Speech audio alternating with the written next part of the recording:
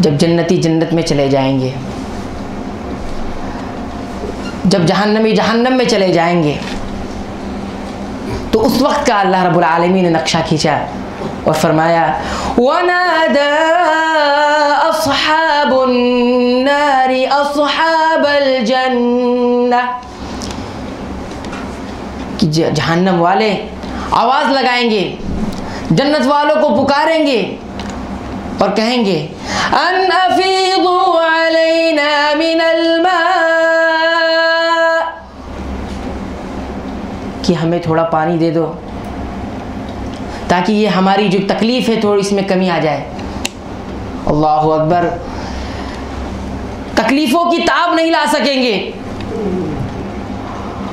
और वो जन्नतियों से सवाल करेंगे, उनसे पानी की मांग करेंगे, अन अफीदू अलैना मिनल मा, कि थोड़ा सा पानी हमें भी दे दो ताकि हमारी तकलीफ़ में कुछ कमी वाक़े हो जाए। औ मिम्मा रज़क़कुमुल्लाह, या उन चीज़ों में से हमें अता कर दो जो नेमतें तुम्हें जन्नत में मिली हुई है, उसमें से ही कुछ अता कर दो ताकि हमारी कुछ तकलीफ़ कम हो। अल्लाह ताला हमें जहन्नम से बचाए। क़ालू इन्नल्लाह हर्रमहुमा अलल काफिरीन। अल्लाहु अकबर। जन्नती कहेंगे इन्नल्लाह हर्रमहुमा अलल काफिरीन, कि अल्लाह रब्बुल आलमीन ने इन दोनों चीज़ों को तुम पर हराम किया हुआ है, आज के दिन रोक कर रखा है।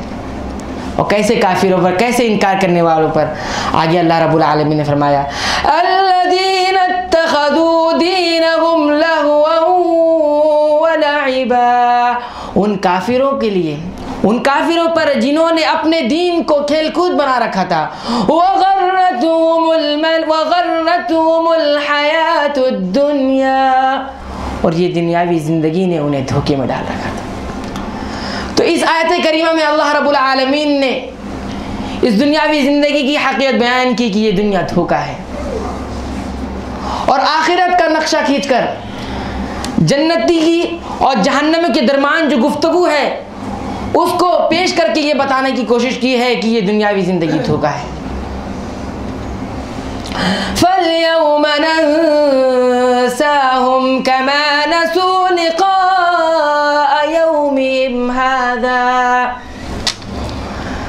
और आज के दिन हम उन्हें भुला देंगे ऐसे ही जैसे उन्होंने आज के दिन को भुला दिया था, यानी आखिरत को भुला दिया था, और दुनियावी ज़िंदगी में पड़े हुए थे, दुनिया ही को सब कुछ समझ लिया था।